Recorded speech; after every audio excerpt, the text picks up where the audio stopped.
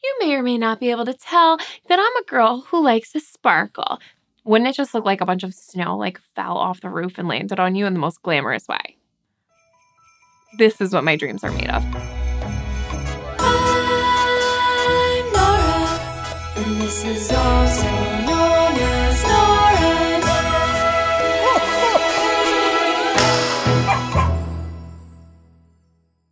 Hello, you guys. I am Nora, and you're watching, also known as Nora Knits. Thanks so much for coming to hang out with me today, you guys. I have got something very fun because we're in the festive season, and you may or may not be able to tell that I'm a girl who likes to sparkle. So I'm here today with some free patterns to show you how you can spice or sparkle up your knitwear this holiday season. All right, so if you guys have no idea what I'm talking about, basically everywhere I look lately, I have been seeing this sequin yarn. If you're like me, you watch the Grocery Girls, and they are constantly talking about the Crafty Jackalope and her bling bar. And I see all of these sequins and I want to work with them. But I also think, okay, sure, I'll wear that sequin sweater to a holiday party. But after that, where am I going in a fully sequined sweater? So then it got me thinking and sort of Pinteresting, and next thing you know, I went down a rabbit hole and I felt like I needed to share what I found with all of you.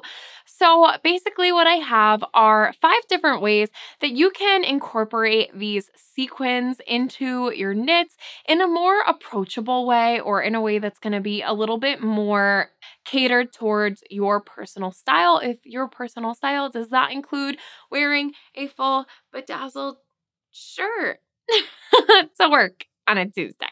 So if that sounds like something that you might be interested in, then definitely keep on watching. I also want to note that I'm going to be talking primarily about adding in that sequin strand of yarn, but you're not limited to making these design choices in your own knitwear. You're not limited to just using sequins to make these sort of textural, interesting choices.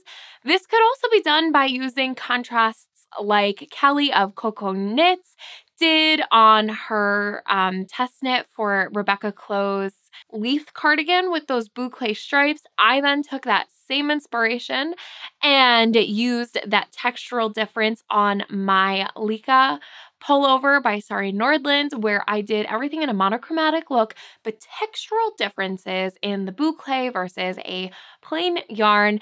And I think that it just adds a ton of visual interest to our knits without being so loud or screaming, I have a boucle sweater on, or this whole sweater is made out of sequins. So I'm just trying to throw out some ways that you can make these things work for you in a little bit more of a bite-sized way. And in doing so, I've got some free patterns that I thought I would share, because I think a lot of times these are some more risky or bold choices that we might be making. And so the lower the investment in the beginning up front, the better. All right, let's do it. For starters, when we're talking about sequin yarn, like I said, the Grocery Girls, they sent me down a rabbit hole towards the Crafty Jackalope, and then she sent me down her little sequin rabbit hole where she has her own line, I think, of sequin yarns, and there's 30 different colors you could choose from. They're basically these fingering or lace weight strands of yarn, and then they have these little sequins on them, and how freaking cute is that? Some of the other brands that I came across when I was looking into these sequin yarns were the Lang Paillettes, same deal. And then there's also the Kremke Stellaris, which I think is more of just a tinsely strand. But whatever it is, it's adding a little pizzazz, a little bedazzle, a little sparkle into your knitwear. So let's go ahead and talk about these different sections that I've come up with that I think are going to make it a little bit more approachable for you. I also want to say that this isn't necessarily a pattern roundup where I'm going to have my typical full breakdown of these knits. Rather, I'm just going to show you the patterns up here, and rest assured, if I'm talking about them, they are free and they're all going to be in a Ravelry bundle down in the description box. I also want to note that none of these patterns that I'm talking about are actually designed to include these sparkly details. They're simply free patterns that I found that I thought would be an approachable way to make these little choices and adaptations in order to include some sparkle in your life. For starters, and the most obvious, especially having already mentioned Kelly and Coco Knits and Rebecca Clow with that Leith cardigan, my Like pullover, is utilizing these sparkles in stripes. So basically, just taking, instead of a whole garment being done in sequins, I feel like it's really fun to play around by adding those little sparkles into stripes. And I think the ways that you could make this work for you a little bit more are by choosing, are you someone who would prefer still a really bold, sparkly option with your sparkles, just without it being a full-on sparkle garment? Then I do really think that the Leon by Sane Beauregard is going to be a great choice for you. I also love this one because I'm so into right now a long line cardigan, as well as these more chevron type stripes or that herringbone, this more geometric look. This really has these bold stripes that are both the same width. So you could choose to either do a big stripe of the sequin and then a totally different color, or if you're looking for something a little bit less statement, then I would definitely consider choosing two yarns that are going to be the same color, but one has the sequin and one doesn't. So then you just have this textural difference. Let's say it's white and then you choose a iridescent or white sequin or clear sequin. Then you're just going to have that little bit of a shift in that sparkle and contrast the reflection. When you move, it's going to be so beautiful and subtle, and honestly something that you could just throw on to head out to a holiday party and still be really cozy, but also I feel like totally appropriate for depending on your workplace. You could totally just dress that up with a pair of trousers, wear it to work. I love this one. This pattern also features these pockets, so ultimate cozy vibes, but still getting that sparkle. So it's a nice contradiction of the more relaxed style of a long cardigan with pockets and then adding the sequins. I love that juxtaposition. Now, on the other hand, if you're someone who's still a little bit intimidated by the sparkles, I think it would be fun to choose something more like this pattern where you're going to have those stripes in a smaller scale, and that way you can just have a little peekaboo of sparkle coming through. Of course, you could always do the opposite where these larger chunks have the sparkle and then small reliefs of the skinny stripes.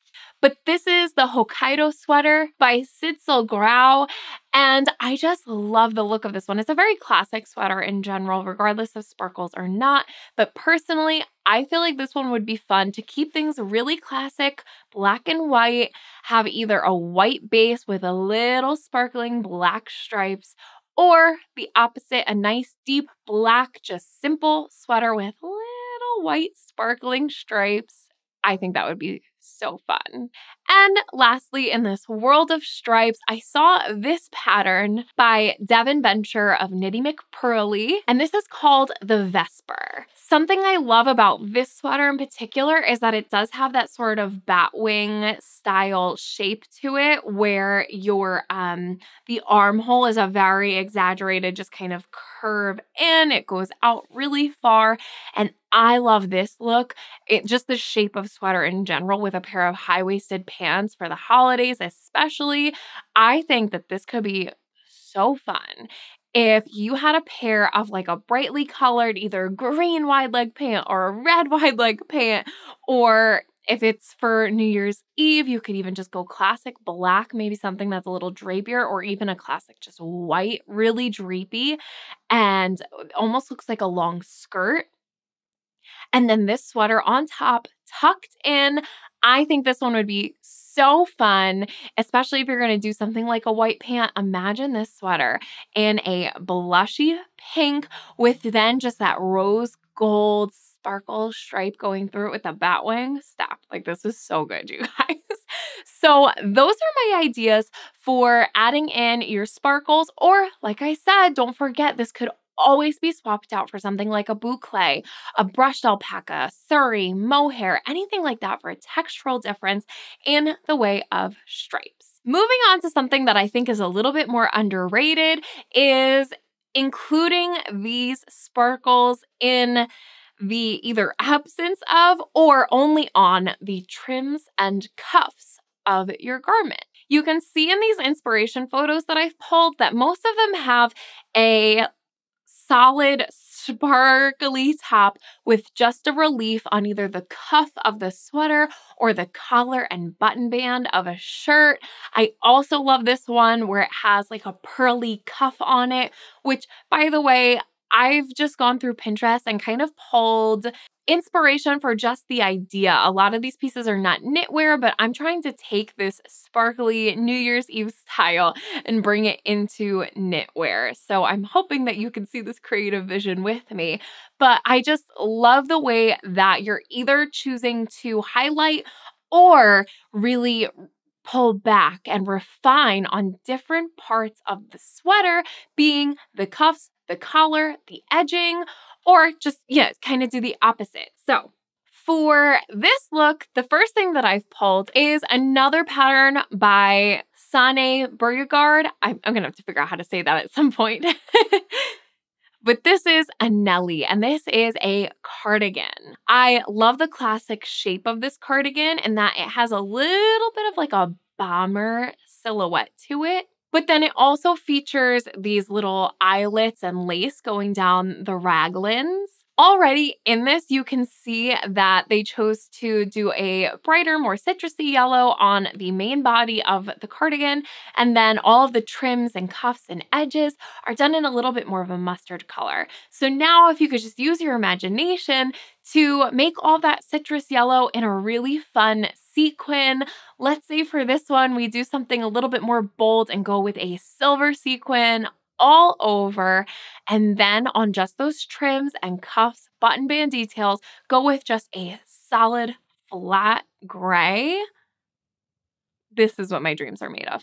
I like this because, again, we're pulling in this girly femininity of the sparkles and the pizzazz, and then bringing that bomber or more masculine style into it. And when you clash those two things together, I think that's when you get classic statement, really balanced, well-balanced style. If you like this idea, but cardigans aren't your thing, then I also pulled this pullover sweater. And this is the Elsa sweater by Steen Holgaard Johansson. First of all, the design elements on this sweater are just beautiful. It's got this V-neck, but what I like so much is the way that the V-neck and then the sort of raglan come together. It provides this little bit of a point, almost like this thing. I can't even call this a top. I don't know what I'm wearing. It was sparkly. Almost like this thing that I have on right now. So almost like a triangular cami. So I feel like this one would just be really fun to play around with where you're going to place those sequins. I feel like this one might be fun to do the whole body of the sweater in your more matte, neutral, just flat yarn, or even in a fuzzier yarn like they've actually done here. And then just on the cuffs and on the collar, add just an iridescent sequin. I think that this would look really nice if we did it in a black and just had like a black fuzz all over. And then just on the neckline and the cuffs, add a little sparkle. Divine. I also think that you could play with contrast a little bit more in this one and have the whole body of the sweater be in a black, say, and then do a white sequin on the collar and then the cuffs. Chef's kiss. Lastly, this one I think would be so fun because it would give you a really fun pop of sequin, but it's a nice understated piece that I don't think it would be too loud. I could see a lot of people reaching for this year after year for those holiday parties. This is the Plummery cardigan by Sandy Sessler, and it has just this very chic, understated, reliable silhouette of a very simple no button cardigan, a little bit. It hits right nicely at the hip bone. And for this one, what I think would be so fun would be almost a play on the look of having like a sequin scarf or something draped around your neck. So this I think should be done in a fun color. I'm picturing like a burgundy or a gorgeous wine red, and then having a matching sequin just on this thick and chunky button band, or whatever we're going to call this, because it's a buttonless button band. But this I could totally picture people reaching for year after year. Imagine this one in a gorgeous jewel toned forest green. Again, the matching sequins so that it just kind of like all blends together. You could totally dress this up with like a silky cami underneath, some black slacks, and either a little heel or a pointed toe flat, and then some sparkly earrings. Or if you're someone who's a little bit less like dressy, or you're just not going that hard for your holidays, then I would totally just pop this on with a cozy plain white long sleeve or turtleneck underneath, and even some jeans and a pair of boots. I think this is a really, really great one, especially if you're a teacher or your office like tends to get pretty festive around the holiday season. This just feels so reliable to me. So that's the second way, is by adding those sparkles or working without them on the cuffs and trim details. Next up, let's talk color work. I don't know why, I feel like I just haven't seen it, and totally let me know if you have. But for someone to use sequins in their color work sweater, I think that this is going to pay off particularly well if the color work that you're knitting has very bold and chunky sections and less of a layered or lots of little tiny designs. I also think that this tends to work better if the elements are more graphic and if it is a two-color color work situation. The patterns that I've grabbed for you for this one are, first up, Cedar Point by Espace Tricot. And this, first of all, without sparkles anything, this is a gorgeous classic sweater. If you ask me, it's got this funnel neck with just some color blocking and then these little like teeth that come down, which for me just gives me such holiday vibes. I want this sweater. Hear me out. All white.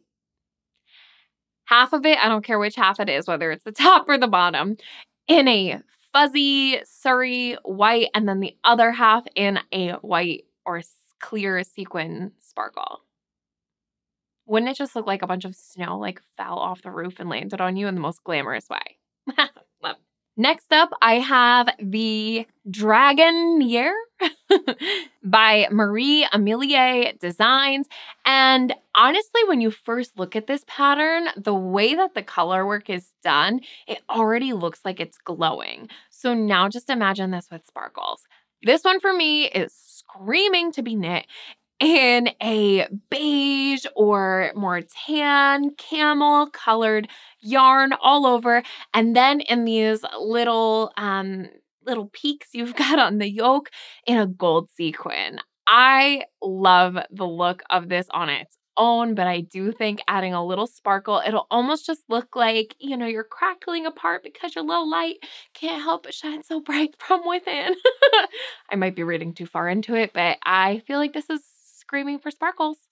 Now, I've grabbed a ton of color work patterns for this free pattern roundup, so definitely go check out the Ravelry bundle for more, but I'm going to jump into a couple more just graphic options because I do think that that kind of is a little bit different from your traditional color work. So it's all within the same color work category, but I want to make sure that I emphasize that these are two different ways to do color work that I think could be so interesting for these little textural differences. So this one is the Pixel Pullover by Claudia Quintanilla. And this one has these little peekaboos of just little squares where the main body color almost looks like it could be a lattice work that you're just seeing inside, or you could look at this as more just little squares.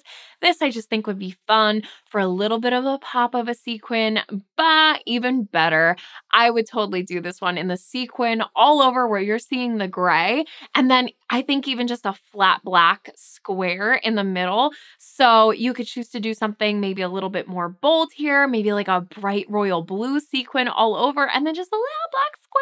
So it kind of has this illusion that the sequins have that three-dimensional element to them. I think that that would really, really like soup up this pattern. And lastly, for a color work pattern, I think that this poncho, I'm a girl who loves a poncho. I don't know if you know that about me yet, but I love a poncho. And this is the Lakeland Horizon Poncho by Carol Callert. And this already has a lot going on in the original design where there's a striping and sort of like multicolored situation happening. And then this teal blue, there's a lot going on here. But I would do. I'm sorry, is it boring to just do black and white all the time? I like classic colors and using them in fun ways. So I would do the outside portions in a black and then the middle sort of hourglass section in a sparkly sequiny white. I also think you could totally do it in a silver or something to give it just a little bit more pizzazz. But what's really fun about that is I'm sure that you've seen those dresses, or a lot of celebrities just tend to wear this style where you have a sort of black border and then a like bedazzled or just a smaller, more hourglass shape kind of popping off of it. It does tend to create a little bit of an illusion of this like itty bitty baby Barbie waist and then a shadow around it. So especially when you're talking poncho, it might be nice to have a little bit of an illusion of like, hey, there's somebody under there by creating these shapes that are reminiscent of a lady's figure. So I like that one too. Now, this next way that you can add sparkle into your knitwear is one that I see like all over Pinterest, but again, haven't seen on Ravelry. And I don't know everything about Ravelry. There's a good chance I'm missing it. Let me know if I did. But this was so cool to me to involve sparkle sequins into your cable or texture work knits. I love these Pinterest inspirations where basically the sort of garter stitch in between the cables is done in a sequin. So it's kind of like the cables are creating the peaks and then the valleys in between are done in a sparkle. And it's like you're just setting up these little pools for sequins. Love that. Now, do I have any idea how to navigate doing that? Absolutely not, but I'm sure you're smart. You can. I particularly love these ones where they have the gorgeous giant diamond cables and then inside there's all that sequin fun, and I do feel like it gives you a little bit more, I don't know, opportunity for some punch. Think rainbow fish scales. Yes. So this pattern that I've pulled for you is the must-have cardigan by Patons. I always said Patones, but then I heard someone say Patons and that makes more sense. And it is obvious why I've pulled this pattern. It features the giant, gorgeous diamond cables. So now imagine this pattern with just a little peekaboo of like a rainbow sparkle on the inside. That would be fun. I also feel like if you really wanted this to scream holiday, and I know it's too late now to make this for Christmas, unless you're so speedy, which if you are, send us pictures. But imagine this one in a gorgeous red cable knit cardigan and then some red sequins on the inside of those little diamonds. I love it. It is a diamond sweater, so let's go back to just a basic gray and then silver sequins on the inside. Love that. I also thought that you might want to get your hands on this sparkle situation before the holidays come.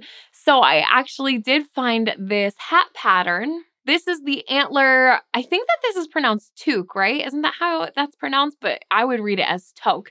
But the antler toque, tell me if I'm wrong, by Tin Can Knits. And this has those beautiful flowery braids coming down. So then imagine just in those little valleys, you add a little sparkle. I just think that that would be so fun, especially for a hat, especially for an accessory that you can dip your toe into the sparkly waters and see how you feel about it.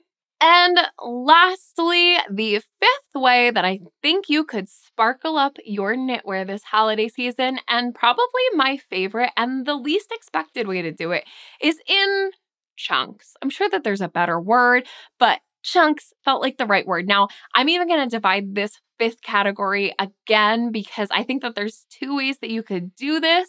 One of them is by just isolating your sparkles into the sleeves, or of course the reverse, the body. Picture a baseball t-shirt where you've got your blue sleeves, that sort of raglan increase, and then a white body, but now make those sleeves with sparkles, or vice versa. For this idea, I have grabbed the Copenhagen sweater by Sarah Clint. And this one has those raglan increases with these like yummy, squishy ribbing situation on the full body and then the bare sleeves. So I could totally see this having that squishy, squishy rib for the body and then a pop of sparkle on the sleeves. Again, have a little fun. I would knit this one in like a bright magenta, and I like the sleeves to kind of be matching, but I could also see it having a magenta sort of body and then more of like a baby pink sparkle on the sleeves or vice versa. So kind of pulling a lighter tone and then a more deep and dramatic version of that same color and pairing those together. So fun. This was another pattern that I just thought was so stunning with or without these sparkles. Get this one onto your favorites list. This is Veneer by Rike Eliason, and this has the most interesting construction to it. You've got all of these triangular points kind of meeting right at the base of your neck with this beautiful, sleek little funnel neck top. This to me just seems like the absolute perfect way to have all of that top bit with the sparkles, and then the way that the sort of body part would create this roundness here. Of course, it comes to a point, but the way that it would kind of come up and scoop down, I think it would look so beautiful. And of course, I have to go back to just basic, simple, either like a champagne-y colored top, sleeves, and then a black body, vice versa, all the same color. This to me is so stunning. Like I said earlier, you could always swap out these sequin ideas for something just like a textural change. This I think would be another one where if you did the top part in a mohair and then a basic body, this would look divine. Like I said, I'm kind of dividing this chunk category into two because while of course you can do your sleeves or like I said, those sort of yokes, I also think that it would be so fun if you find yourself a wrap pattern like this one. This is the Live Wrap Cardigan by Novita, and how fun to knit half of it in the sparkle and then the other half in your plain colored yarn. This would be so fun because you could kind of pick and choose. Are you more interested in the sequins or are you more interested in just having a little peekaboo?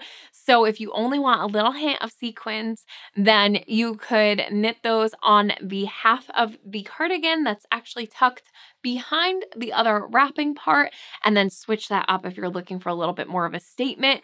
You could choose to just have those sequins on the front panel where it is actually going to hide, or you could just split the whole thing in half and knit one with like the sleeve and the sequin and everything else too. I think this would be such a fun way to customize that sequin sparkle look. With that same idea in mind, we have the Sirsha by Marzina Kulasek, and this pattern actually features the wrap on the back, so even better, adding just a little bit of a sparkle. This I feel like could go totally bridal if you wanted it to. Knit this all over in a white, but then on the back have this gorgeous wrap in a white sequin. Love that. And one more pattern that I didn't feel like kind of fit in either the chunks or the trims and finishes, but this one is just called Hoodie by Go Handmade. And if you are not the dress up type, but you do like yourself a sparkle, then you just slap a sparkle pocket on this bad boy, right?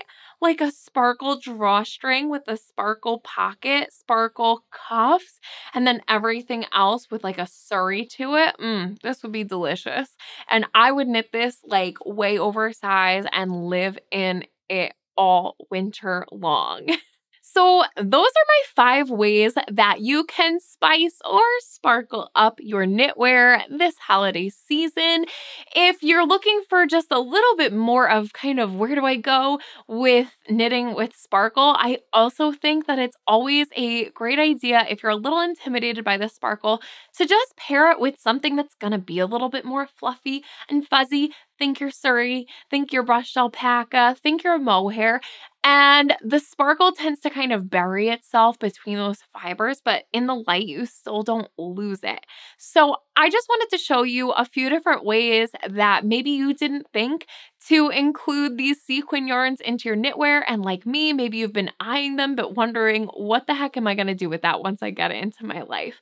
So I hope that this was helpful. Like I said, all of these patterns that I mentioned today and more are free patterns that I'm going to link in the description box. I've put them into a Ravelry bundle to make it easy for you. And if you have any other patterns that you recommend, especially if there's one that you've already seen that has this sparkle sequin included, definitely let us know in the comments. Other than that, if you like this style of video, let me know by giving this one a thumbs up, and you could subscribe, ring the bell. I would love it if you would come hang out with me on Saturday mornings where I post my podcast at 9:30 a.m. Eastern Time every Saturday. And yeah, we're just having fun over here. I hope you guys are too. I hope you're having a great holiday season and you get around to getting a little sparkle in your life. So with that, big ol' thanks for watching, and I'll catch you on the next one. All right, you guys, bye!